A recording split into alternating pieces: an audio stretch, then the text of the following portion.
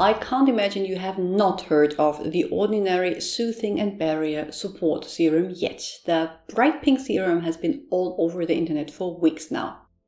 It took me a while to properly test it though, as the effect on the skin isn't as easily to judge as it is with other products. Now that I'm ready though, is it worth your money?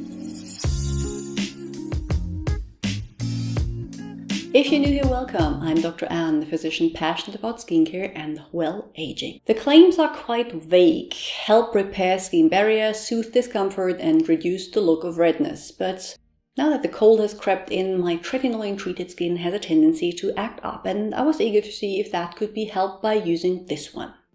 First things first, yes, it is as pink in real life as you can see in the pictures. It is on the thicker side, feeling like an emulsion, and has a distinct nutty smell that I don't find particularly pleasing. You can use it both morning and night, maybe even both if you feel your skin needs it, and I tend to do around half a pipette for my whole face. Don't worry, although it shows up pink on the skin, that disappears when you spread it. The more you use, the pinker it looks, but it never really stains your face. For the first few minutes it feels a little tacky on the face, but that subsides after a while, leaving the skin feeling soft and with something like a protective layer on top. I never experienced any pilling or any issues with other products I paired it with. Looking at the ingredient list, you will find quite a few active components of different well-known plant extracts like asiatic seed, asiatic acid and maricasic acid from Centella asiatica, and then epigallocatechin, galatylglucosid and other components from green tea extract.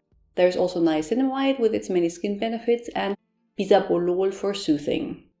To help with barrier repair, you will find sphingO and phospholipids that are part of healthy skin membranes, as well as cetylhydroxyproline palmitamide, which is a synthetic ceramide.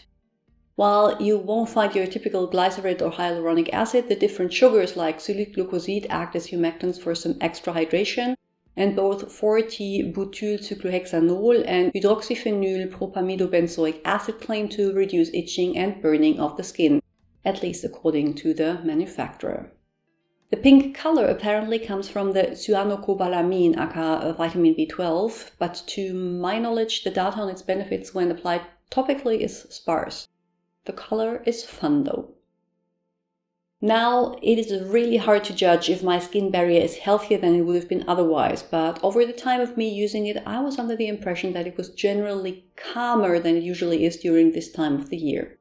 Despite the nice blend of ingredients though, I'm not sure if it is something I feel I need to have in my routine permanently. In this it reminds me a lot of the NIOD modulating glucosides, one I tried last year, which interestingly enough isn't that much more expensive than this one. If your skin is acting up, it is reasonable to give it a go, as it has both established as well as more innovative calming ingredients, but I don't feel like it is an absolute must-have. If there's anything you would like to add, please do so in the comments below. I will link to more videos you might find interesting on the screen, and add links to my Instagram blog and Patreon account in the description box. See you soon, bye!